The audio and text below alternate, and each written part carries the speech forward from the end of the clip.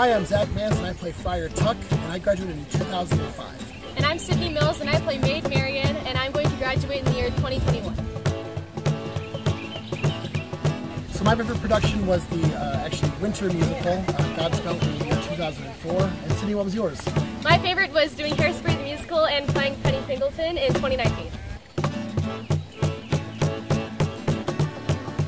So I think the greatest part about this multi-generational show is that I get a chance to work with the students that I work with every day when I work in high school.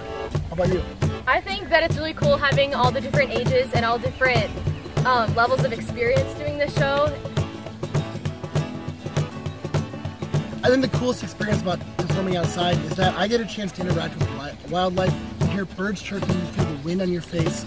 It does get a bit hot.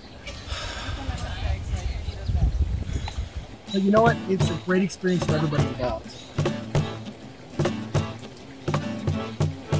Not only is it a wonderful cast and crew working on this production, but also it's a great story that really encapsulates everything that's good in life. And it's to support Anoka Theater, so you should totally come check it out. Put a lot of sweat, sweat, sweat into it.